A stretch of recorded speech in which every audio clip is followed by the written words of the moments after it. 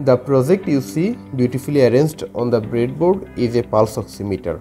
This device measures two important things: your heart rate, or how many beats your heart makes per minute, and the oxygen level in your blood. When you visit a hospital, you might notice the doctor placing a clip-like device on a patient's finger. The device is essentially a pulse oximeter. Today, we are going to build our own pulse oximeter. Let's start by looking at what components we will need.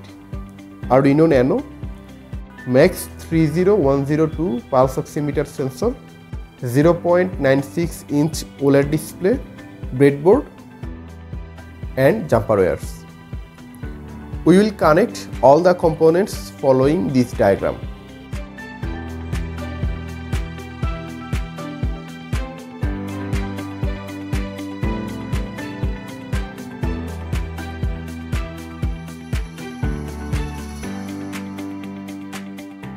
I have tried to make the connections as neat and clear as possible. Next, we will connect the Arduino Nano to the computer using a USB cable and upload the code. You can find the download link for required files in the video description. After downloading, unzip the file to access the folder which contains both the code and the connection diagram.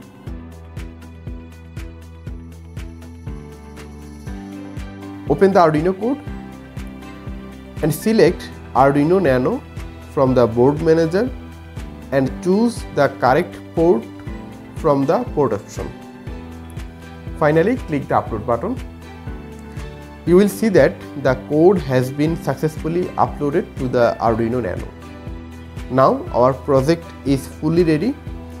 Let's test it to see if it works as expected.